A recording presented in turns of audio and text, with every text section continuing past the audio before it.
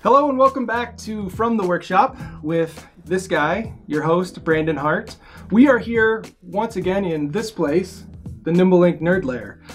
And today, of all days, today, I want to talk to you about something that has become a hot topic as of recently.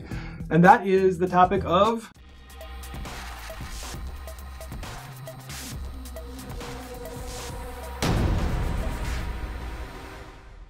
Yes, it's about FOTA. This is about a thing called FOTA. What the heck is FOTA? Why do you care about FOTA? We're going to talk about that. So let's just dive right in and get started. First off, what is FOTA? So first of all, hopefully we can see that. So FOTA, in case you're wondering what I was actually saying, FOTA is Firmware Over The Let's try that again. Air. Firmware over the air. Now I will also add that there is a different version of FOTA that you may hear referred to sometimes, and that is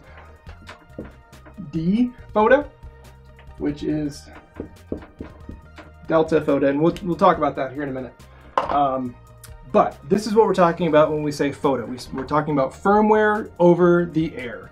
And essentially what this does is it allows for devices that are already in the field to receive updates to its device software, to the module software that actually sits on, in our case, a NimbeLink SkyWire modem, and allows you to essentially fix bugs in your software, update new features in the software, things like that, after they're already deployed in the field.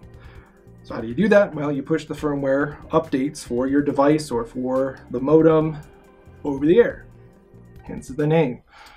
So that's what FOTA is. Now, why do we care about FOTA? Well, specific to the world of cellular these days, the carriers, if you think about LTE first off, let's just forget everything else, think about LTE. The carriers out there, the LTE networks that are out there are supporting a huge range of functions on one single LTE network. So I think right now the latest and greatest low power version of LTE is nb-iot or LTE-M, depending upon what part of the world you're in. And then which gets down to like 50 kilobits per second throughput. So just keep that number in mind. Then at the upper end of the exact same network, the upper end of that network, I think we're getting into like Cat 20, some ridiculous LTE categories at this point, which just have crazy throughputs. 5G, this whole gigabit idea, is going to be based on LTE as well. So think about that range, the huge difference in different technologies on the exact same network. These carriers are going to have to do a lot to optimize their networks, to roll out features, to add functionality, add support for these new categories and new definitions that come from the 3GPP and stuff like that. How do they do that? Well, in a lot of cases, they're going to have to perform updates to their network, and that means updating the software in the network, updating the functionality of the network, which means there's going to be changes. And if the network that your devices are attached to changes, some of those changes may not be compatible with the firmware your devices in the field are already running. So they need to be updated. What's the best way to update devices that are in the field? Not jump in a truck and go out and touch every single individual one of these, which you can do. You can always plug them in with a USB cable and flash the firmware. But to actually send that firmware version out over the air, over the connection it's already got, so that it can be updated and be compatible with any of those network changes that hit. So that is critically important. I do want to emphasize that in a lot of cases, this is not just something that is a nice function or a nice feature of these LTE devices. This is a requirement. This is coming down as a hard and fast requirement from some of the carriers and from some of the network providers.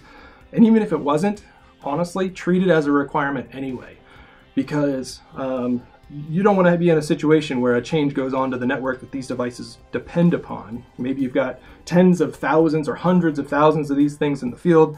there's no way that you could get out and touch every one of them, update every single one of them to make them compatible with that network change. You have to be able to push that out to your device.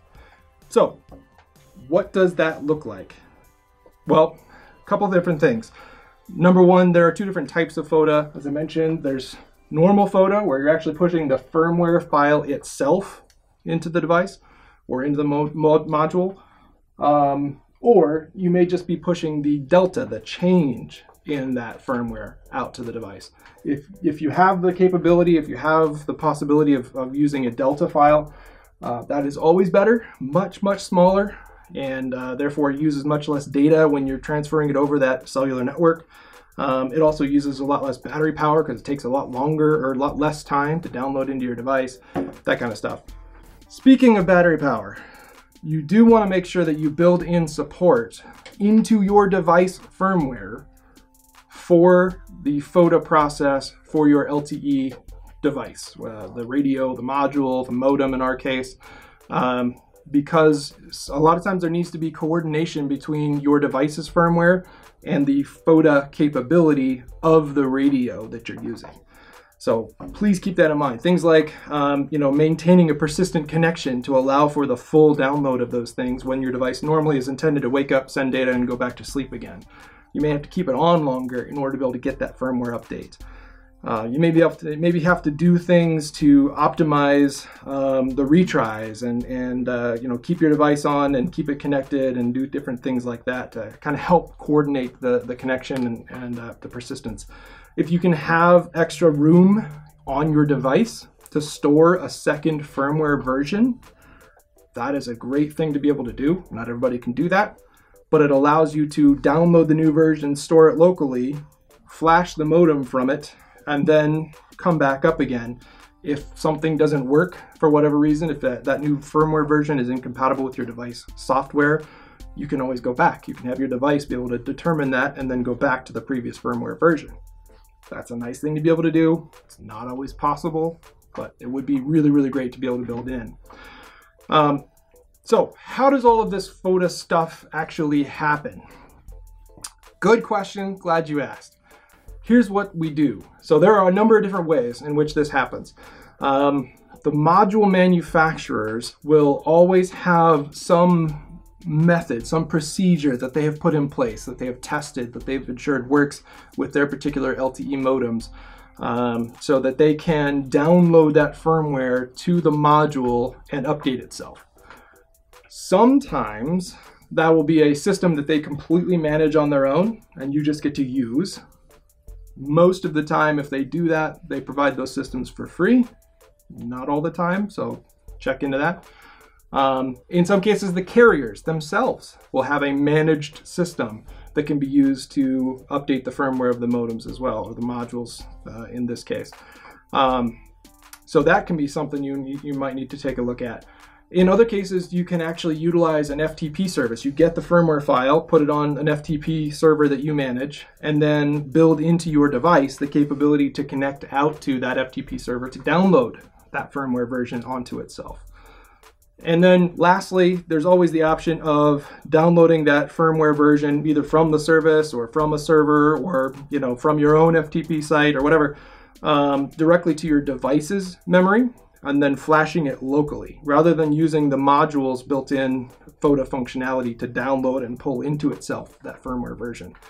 That procedure is probably the safest, but it does require that you build in a lot of support into your device. In any case, I'm showing a NimbeLink device here.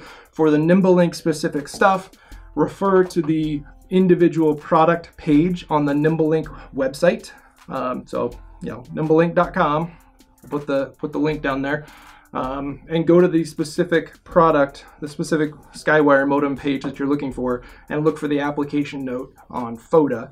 It'll tell you what the specific version of the modem will require, what methods are available for it, and how you can implement it.